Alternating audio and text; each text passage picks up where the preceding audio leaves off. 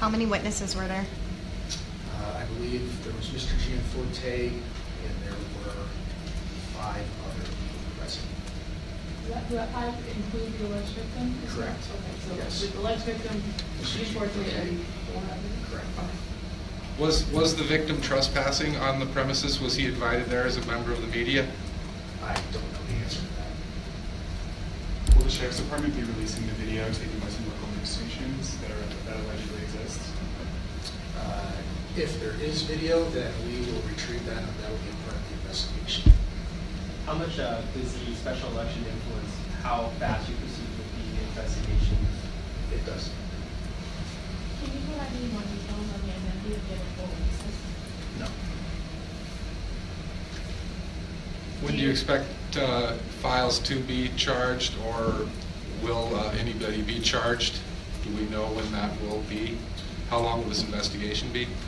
We will, these normal investigations, the way we do this, which is exactly the way we're going to do it with this one. We're not treating this one any different.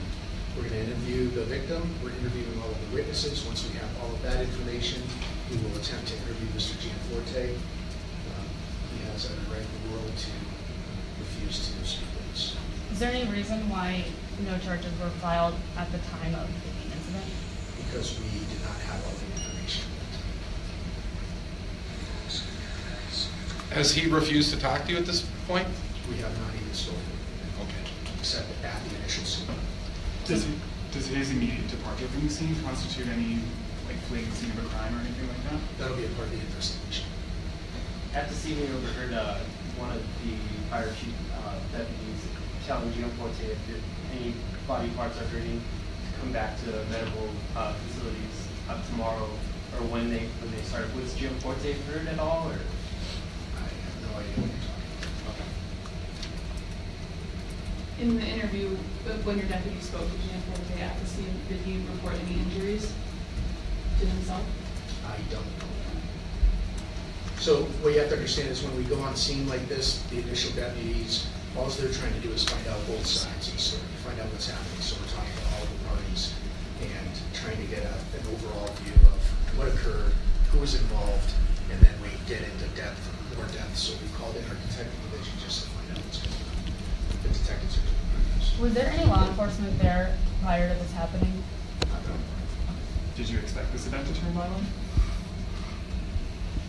No. Sheriff, can you provide more information on the 911 call center getting inundated with calls? Who they were coming from specifically? Mostly from the media, mostly from out of state. So that's the first number that they can find. But then after that, we're getting calls from the public, from obviously every political point of view that you can imagine, with their 2 cents worth, and that's not the place for that. Will you try to expedite this investigation at any accelerated speed for the purpose of the voters on Election Day tomorrow, special Election Day? So I've been in contact with Marty Lambert, our county attorney. We'll be visiting with him first thing in the morning, and we'll have more information. Do you know if there was a TV channel or a TV station that caught this on camera by chance? We do not have any evidence or any information about any video, only the audio.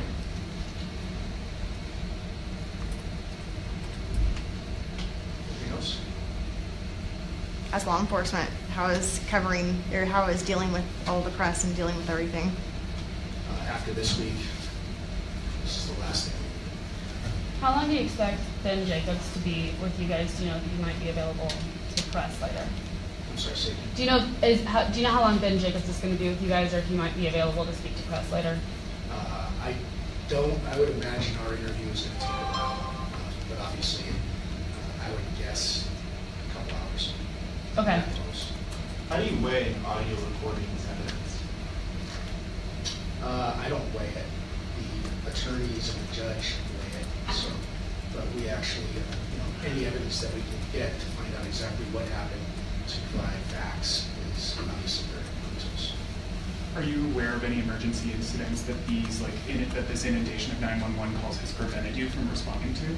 No, only that dispatch has contacted me and also our deputy saying, please say something to them and have them stop. law enforcement agencies assisting investigation? No. A spokesman for the Gianforte campaign mentioned that the victim had entered the room uninvited. Is that true? Do we know if that's the case or not, or was he welcomed into the room? All of that information is part of the investigation.